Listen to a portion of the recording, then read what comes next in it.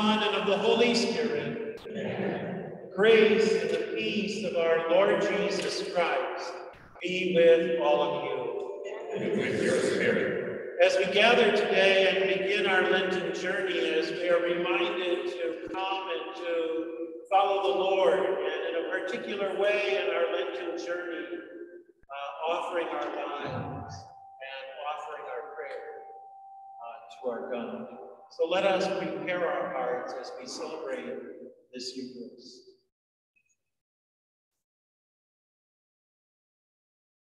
Let us pray. Grant, O Lord, that we may begin with holy fasting this campaign of Christian service, so that as we take up battle against spiritual evils, we may be armed with weapons of self-restraint. Through our Lord Jesus Christ, your Son, who lives and reigns with you in the unity of the Holy Spirit, one God, forever and ever. Amen.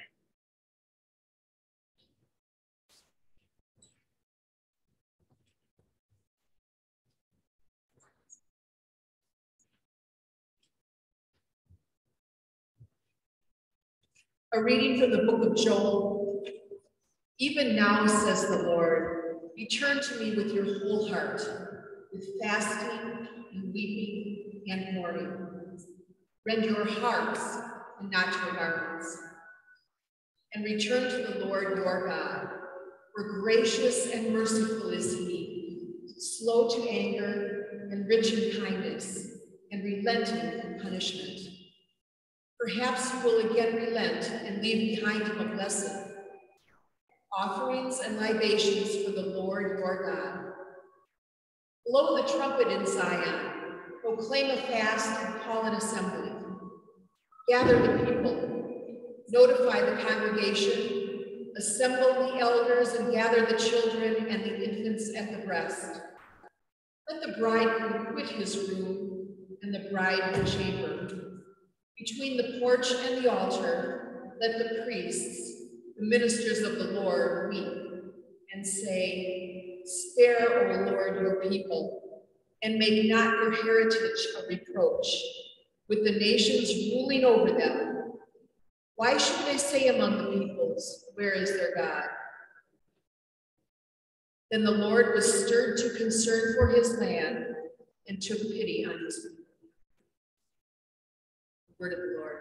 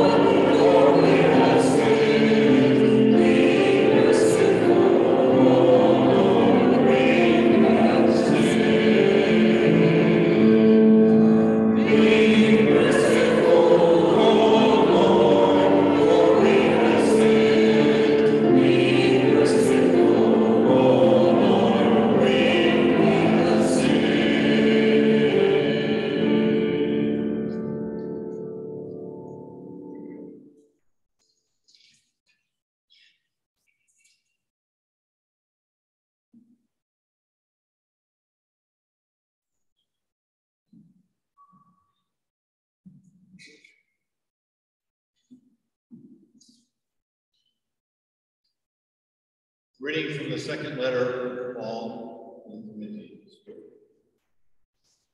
Sisters and brothers,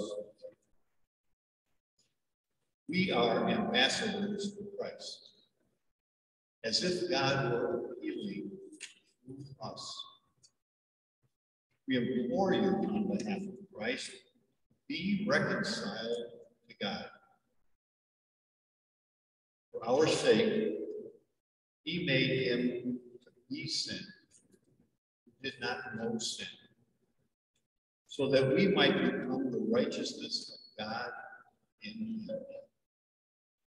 Working together, then, we appeal to you not to receive the grace of God in vain. For he says, in an acceptable time I heard you, and on the day of salvation I helped you. Behold, now is a very acceptable time. Behold, now is the day of salvation. This is the word of the Lord. Thanks be to God.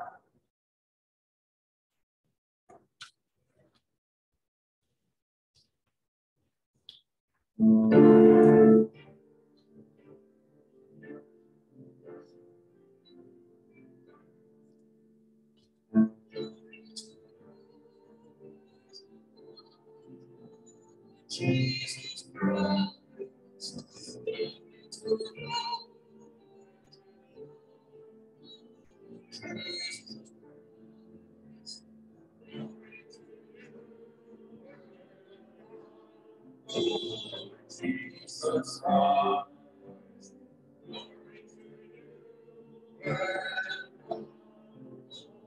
Jesus Christ. One does not live on bread alone, but on every word that comes forth from the mouth of God. Glory to you, Lord Jesus Christ. Glory to you, Lord God, Lord Jesus Christ.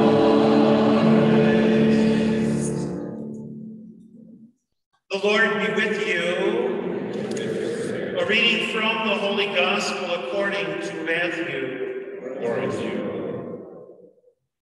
Jesus said to his disciples, "Take care not to perform righteous deeds in order that people may see them. Otherwise, you will have no recompense from your heavenly Father. When you give alms, do not blow a trumpet before you, as the hypocrites do in the synagogues and in the streets, to win the praise of others. Amen, I say to you, they have received their reward. But when you give alms, do not let your left hand know what your right is doing, so that your almsgiving may be secret, and your Father who sees in secret will repay you. When you pray, do not be like the hypocrites, who love to stand and pray in the synagogues and on street corners, so that others may see them. Amen, I say to you, they have received their reward. But when you pray, go to your inner room, close the door, and pray to your Father in secret. And your Father who sees in secret will repay you. When you fast, do not look gloomy like the hypocrites. They neglect their appearance, so that they may appear to others to be fasting. Amen, I say to you, they have received their reward. But when you fast, anoint your head and wash your face, so that you may not appear to be fasting, except to your Father who is hidden. And your Father who sees what is hidden will repay you. My brothers and sisters, the gospel of the Lord. Praise to you, Lord Jesus Christ. Please be seated.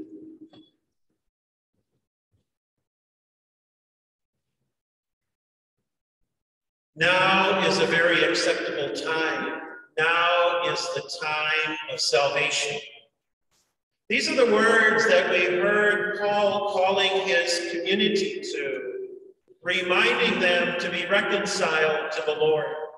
And here we are entering into a season of Lent once again, and an invitation to us to be reconciled to the Lord, for us to take that time through our own, those traditional disciplines of fasting and prayer and almsgiving, that we may be drawn into closer union with the Lord. I always love the readings for this day because they remind us and they call us to change our hearts and to bring those hearts closer to the Lord. And the prophet Joel, who is always read on Ash Wednesday, says, "Even now return to me with your whole heart." And then goes on to say, "Rend your hearts and not your garments." There's many times when we hear in the prophetic tradition, God calling people to renew their hearts, because the season is always about reconciliation, and the season is always about conversion and bringing our hearts more closely to the Lord. And the prophets would remind us not to do it for show, as Jesus also challenges us in the gospel. It's not about doing works to be seen by others. It's doing the works because it comes from deep within our hearts. And so he says, rend your hearts and not your garments. You know, in that day, to put on sackcloth and ashes, but to not change your heart is what God would cry out as really an injustice. Because what God is calling them to is to change their heart, to change their ways. And in the prophetic tradition, it was to care for the widows and orphans, to care for those who are most vulnerable in your midst. Maybe this is as Pope Francis calls us this day as an entire world church community to offer our fasting for the people of Ukraine. For us to, through our sacrificial offerings and our fasting this day, to offer it for those who in this very moment are the most vulnerable in our world. Those whose lives are literally being attacked. Those who are fleeing from their homeland. The newest refugees in our world community. And Pope Francis says, let us pray for them. Let us remember. Let us offer the sacrifices this day for them. It's rendering our hearts and doing, if you will, service for those in need. That's the call of our Lenten journey. That's the call to rend our hearts. Not doing something on the exterior for someone else to see, but doing it because it makes us a better person, and a person who seeks to unite our hearts more closely with the Lord.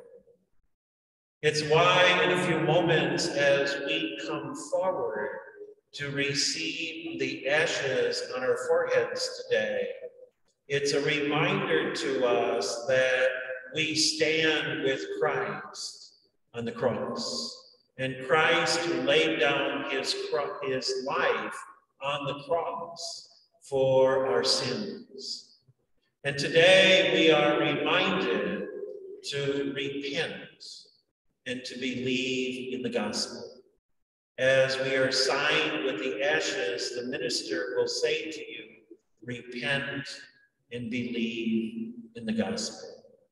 It's our opportunity to be reconciled with the Lord. And Paul reminds us, this is an acceptable time. This is the time of salvation.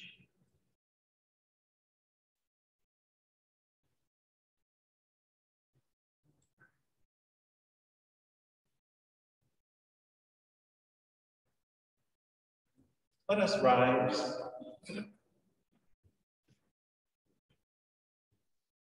My dear brothers and sisters, let us humbly ask God our Father that he be pleased to bless with the abundance of his grace these ashes which we will put on our heads in penitence.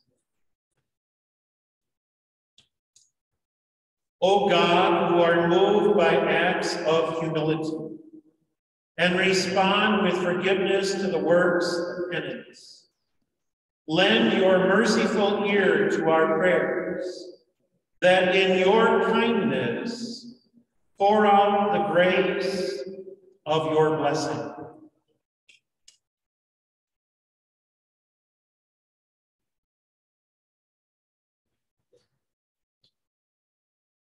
And pour out the grace of your blessing on all of your servants who are marked with these ashes, that as they follow the Lenten observances, they may be worthy to come with minds made pure, to celebrate the paschal mystery of your Son.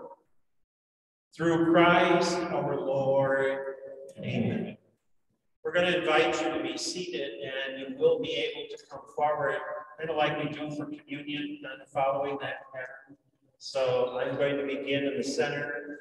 Ackman's going to begin over on this side, and then Peg is going to be working her way from this side.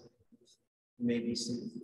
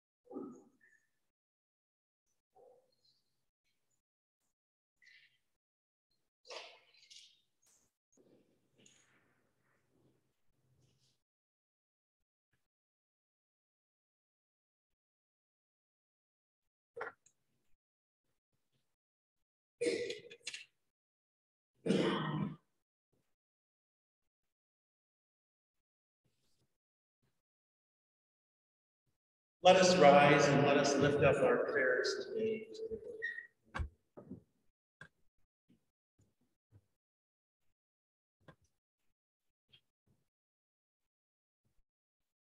For our Holy Father, our bishops and priests, that as ambassadors for Christ, they may fearlessly proclaim the need for repentance and reconciliation with God during this time of Lent.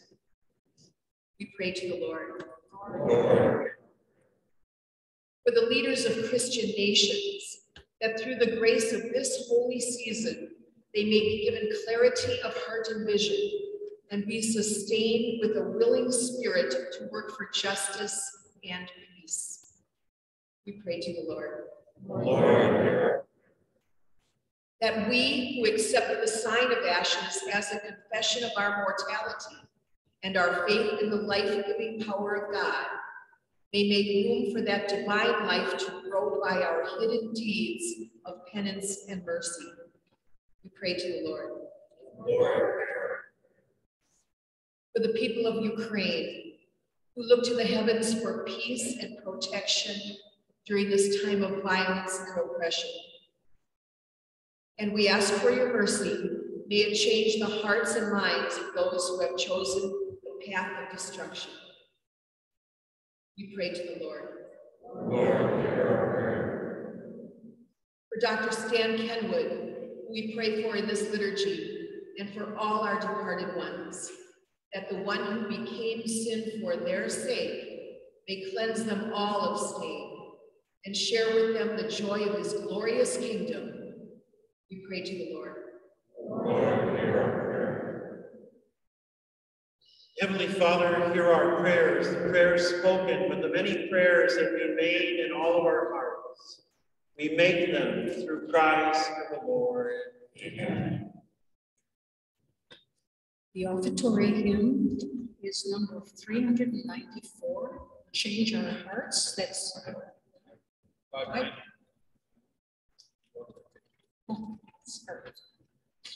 Walk by Faith 594. That's 594.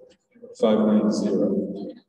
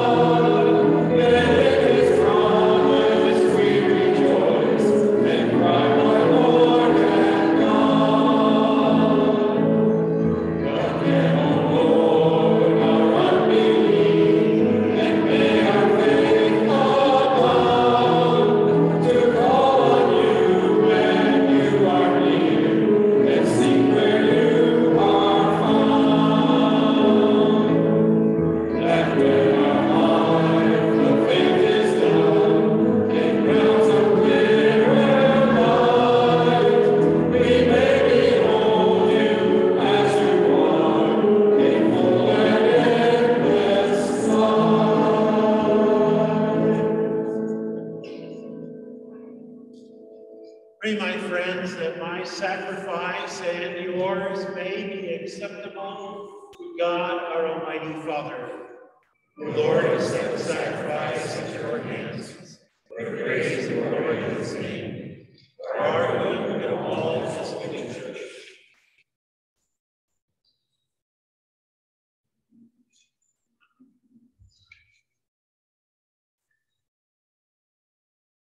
As we solemnly offer the annual sacrifice for the beginning of Lent, we entreat you, O Lord, that through works of penance and charity, we may turn away from harmful pleasures and cleansed from our sins, may become worthy to celebrate devoutly the passion of your Son, who lives and reigns forever and ever. Amen. The Lord be with you. And with your spirit, Lift up your heart. lift them up to the Lord. Let us give thanks to the Lord our God. It is right and just. It is truly right and just, our duty and our salvation, always and everywhere to give you thanks. Lord, Holy Father, Almighty and eternal God, for you will that our self-denial should give you thanks, humble our sinful pride, contribute to the feeding of the poor, and so help us imitate you in your kindness. And so we glorify you with countless angels, as with one voice of praise we acclaim.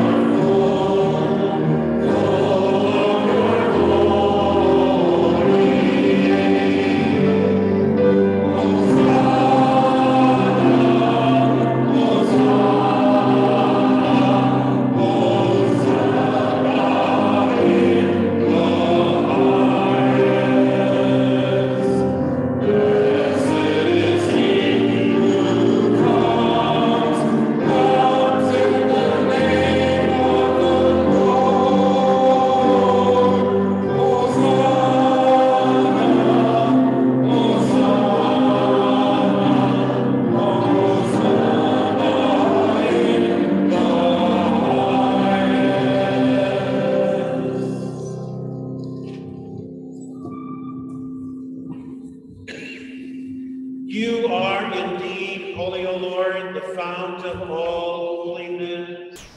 Make holy, therefore, these gifts, we pray, by sending down your Spirit upon them like the dewfall, that they may become for us the body and blood of our Lord Jesus Christ.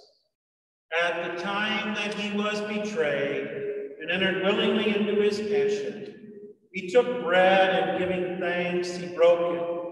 He gave it to his disciples, saying, "Take this, all of you, and eat of it.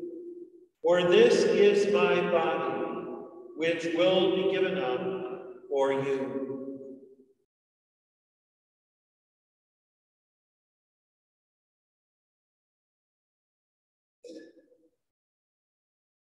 In a similar way, when supper was ended, he took the chalice, and once more giving thanks, he gave it to his disciples, saying, "Take this, all of you, and drink from it.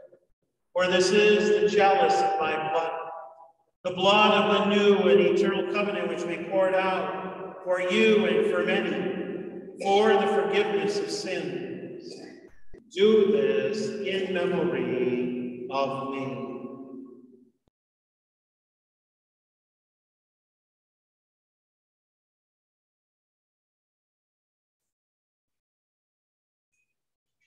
The mystery of faith.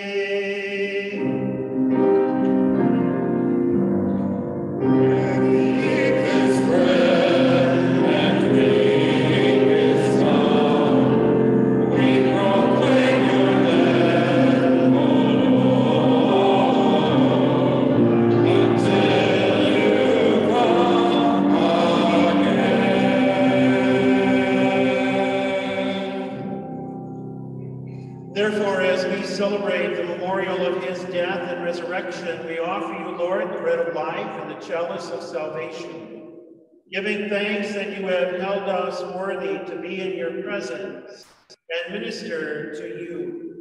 Humbly we pray that, partaking of the body and blood of Christ, we may be gathered into one by the Holy Spirit. Remember, Lord, your church spread throughout the world. Bring her to the fullness of charity, together with Francis our Pope, with Jerome our Archbishop, with Geoffrey and James, Richard and Rembert, with all the bishops, the clergy, religious, and deacons, and all of your holy people. Remember also our brothers and sisters who have fallen asleep in the hope of the resurrection, and all who have died in your mercy.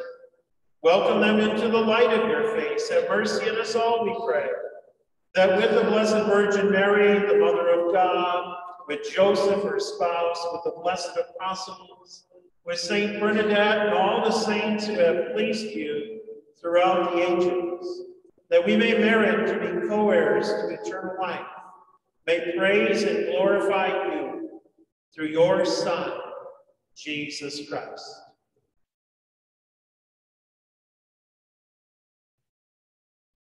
Through him, and with him, and in him, O God, Almighty Father,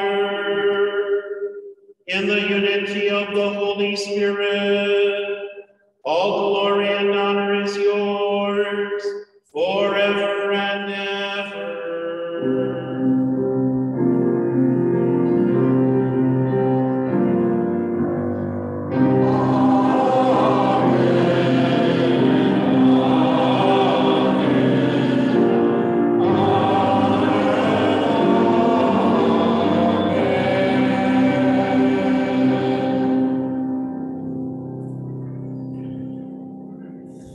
Gathered together now around this table, we pray in those words that Jesus taught us. Our Father, who art in heaven, hallowed be thy name. Thy kingdom come, thy will be done, on earth as it is in heaven. Give us this day our daily bread, and forgive us our trespasses, as we forgive those who trespass against us. And lead us not into temptation, but deliver us from evil. Deliver us, Lord, we pray, from every evil. Graciously grant peace in our days, that by the help of your mercy that we may be always free from sin, safe from all distress, as we await the blessed hope of the coming of our Savior, Jesus Christ. For the kingdom of God, now. Lord Jesus Christ, you said to your apostles, peace I leave you, my peace I give you. Look not on our sins, but on the faith of your church. Graciously grant her peace and unity in accordance with your will, who live and reign forever and ever. Amen. The peace of the risen Lord Jesus be with you always. Let us offer to one another the sign of Christ.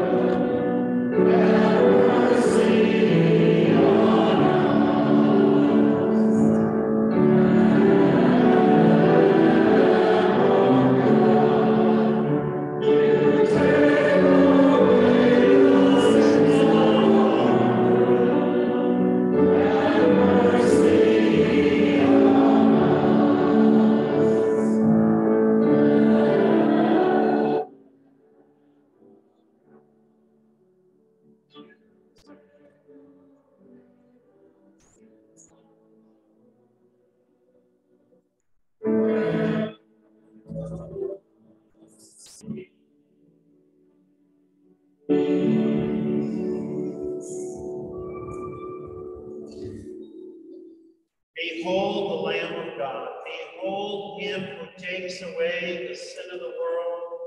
Blessed are those called to the supper of the Lord. Lord, I am not worthy that you should enter my room, but only say a word, and my soul shall be healed. May the body and blood of our Lord Jesus Christ bring us all to everlasting life. Amen.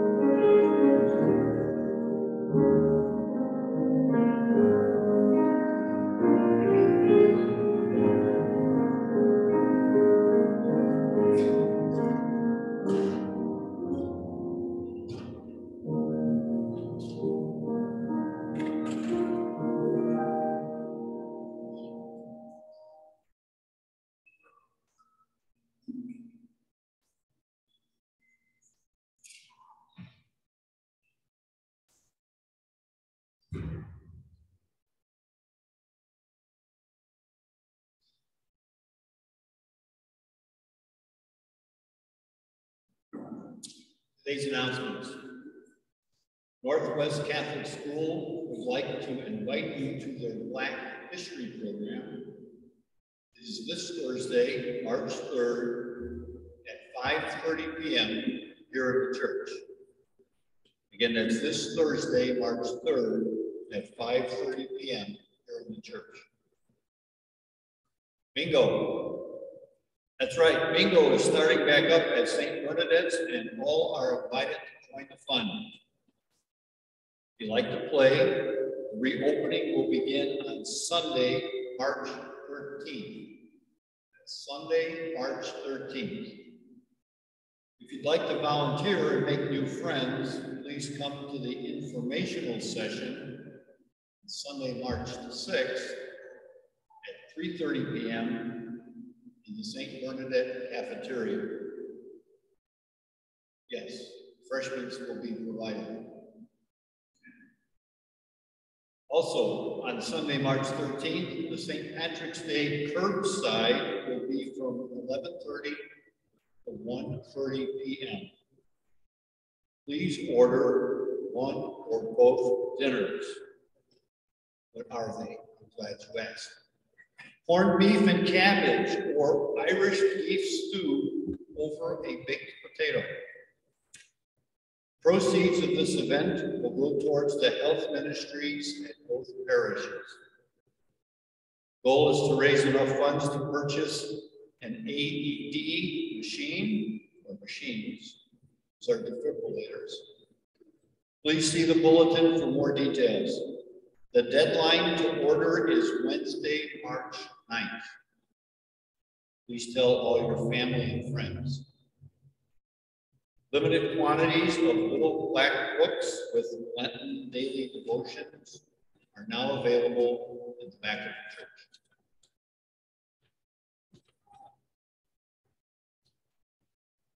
Let us rise and let us pray.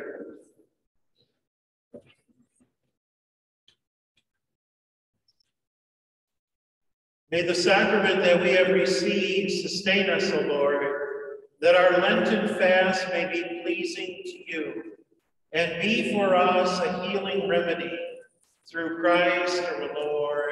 Amen. The Lord be with you.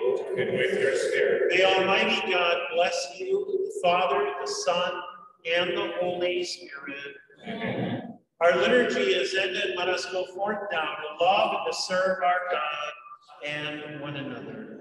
Thanks be to God. Our concluding hymn is number 574, Lead Me, Guide Me. That's 574.